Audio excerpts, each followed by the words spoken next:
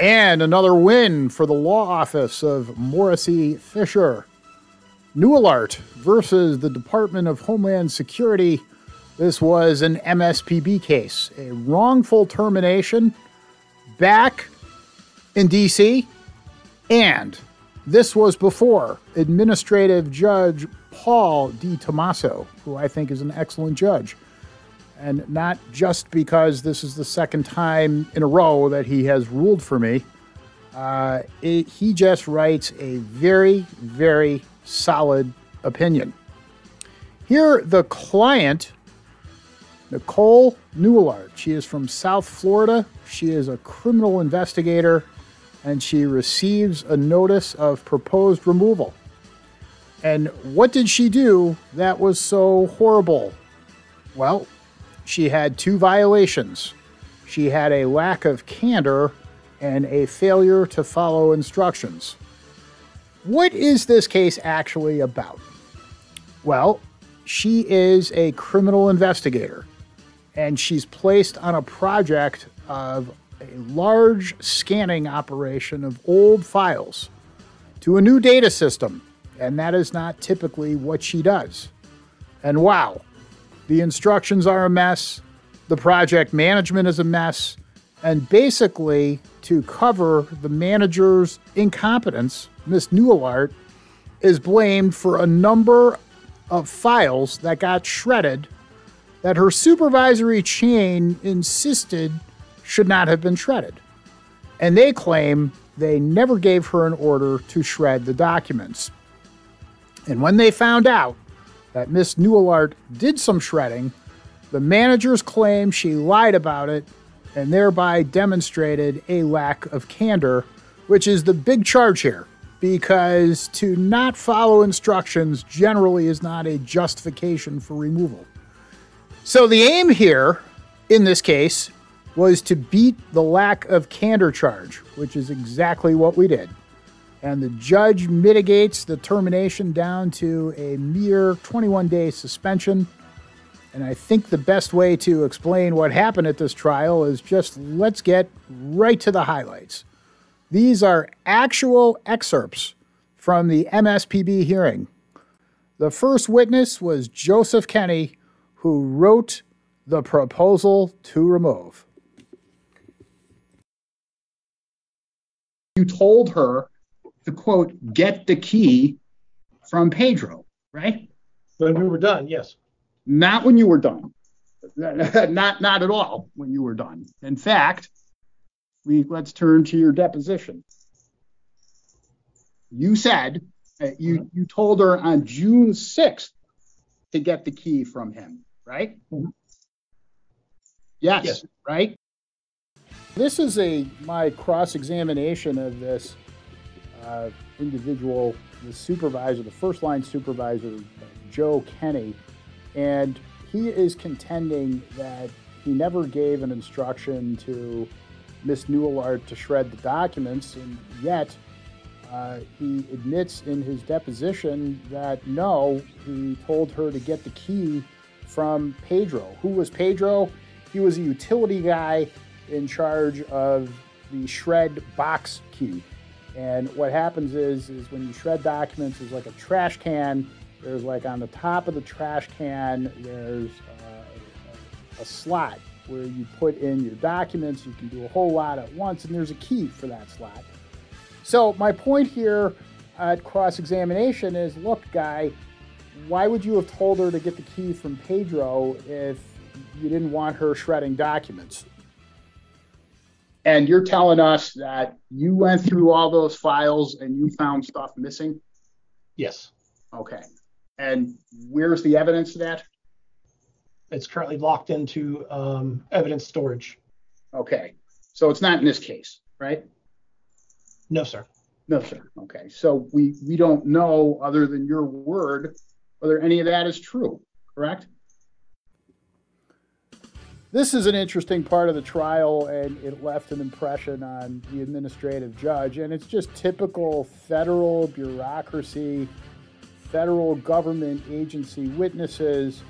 They testify to things, and there's no other evidence to support what they've said. And it gets to a point, as you'll see, like, then why do we believe you? And that's really what this case was about, was a series of those kinds of questions. So now, if there's no electronic evidence, which you've said there isn't, okay, how then, or wouldn't you agree with me that there's no way to prove these specifications on that charge? Well, we could just stop the tape right there because the answer doesn't really matter. And of course, there's going to be an objection. And the judge probably, I think in this case, did sustain the objection. It doesn't matter. The question itself is the damage to the case. The point is made that the agency, by not providing the evidence it's supposed to, it cannot prove the case against Nicole Nualart. Did you ever tell her specifically, do not shred anything? No, I did not specifically say that. Did you ever tell her specifically, do not put any of these documents in the shred box? No. Okay. And what's amazing here is this is kind of the whole case. I mean, you read these proposed removals and you read these notice of removal decisions, and they say just a lot of confusing blather and point blank. Okay, these are not very esoteric questions. It's like, did you actually tell her don't shred any documents? The guy said no. So what are we doing here? And that's just the typical cross-examination of these people who just think they can just run all over federal employees who they don't like. And without a competent attorney on cross-examination of preparing and looking through the materials and discovering what is it that we need to prove or to stop them from proving this case, they usually are going to get away with it, but not this time. The next witness was equally as bad for the government, Rachel Neal, who was the deciding official on the proposed termination. And you'll see here, these are just going to be some very, very basic questions that she just has no clue as to what the answers are.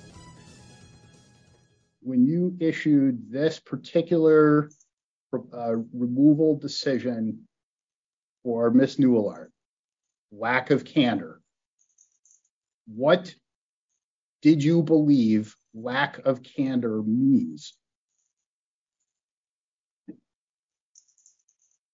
So again, lack of candor on the situation with Ms. Nualart was her statement in regards to her actions with the document. So, for example, I move to strike. That's not answering my question. I'm not asking the question of how it applied to Ms. Nualart. I'm asking, what does lack of candor mean? What does it mean? And I mean, you can just hear, these are pretty straightforward questions like, ma'am, you terminated this kind woman, Nicole Nualart, who had worked for the federal government for 20 years on a lack of candor charge. Okay, what is lack of candor? What does that mean? And I don't know if these people, do they study for this? Do they even just take everything for granted? Like, you have to really be able to break these cases down right into their elements. Like, you were explaining this to a 10-year-old, a 12-year-old. You came home from work. I got fired today. Why? Lack of candor. What's that? Very simple. What is it? And it's just you hear the pause, and this is just someone who's just kind of doesn't have a clue as to what she actually did. What I do recall is that eventually, based off of TLD decisions, she was provided all of those things back to her. And ma'am, I'm not interested in going home at 7 o'clock tonight. Okay, please just answer my question. Right? My question simply was that topic discussed at the meeting? And I believe you answered you don't recall, and then you went on something about her badge got back to her. I don't recall. You don't recall. Okay. Now, when you say you don't recall, is it might have happened and you just don't remember it? Or is it, no, I'm sure it didn't happen, that didn't come up? What do you mean by I don't recall? It may have happened and I do not recall. Okay, so it may have happened and you do not recall. And isn't it true you may have said to Ms. Nualart, after she complained about it, you may have said, well, sorry, but that's how things are done here, right? Yes, that could have been my response. Okay, got it. Okay.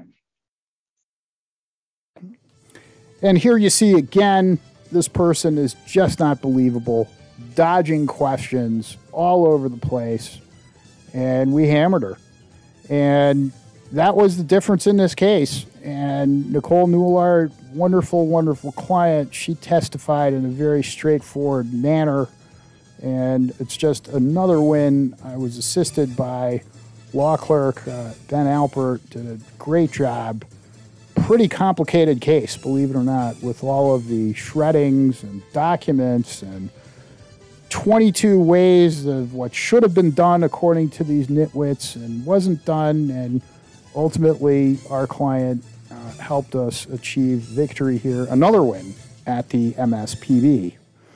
If you have been wrongfully terminated and you need representation, or you already have an attorney, but the attorney is not demonstrating to you that he or she knows what they're doing or knows what they're doing well enough to win these cases, we invite you to contact our office.